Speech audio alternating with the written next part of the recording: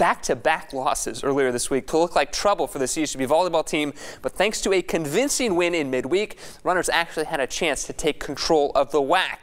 It was pink day at the game today. The runners, they're winners of the first and second set. In the third, this is Liberty grad Haley Roberts going up there and, I don't know, just intimidating the Cougars there.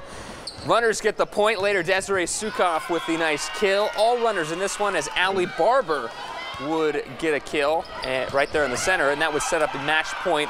Alexand Georgievic gets the winning point. With 3 weeks to play, the runners moving into first place in the WAC, but for Coach Mello, the work is only just getting started.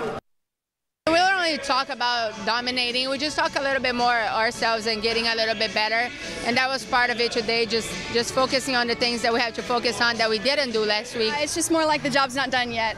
We have to still do all the same things. We still have to work just as hard. We don't get to take a back seat and just say, oh, wow, we're winning the WAC. Now let's not play as hard. We still have to go at it. It doesn't really mean that much until it's done.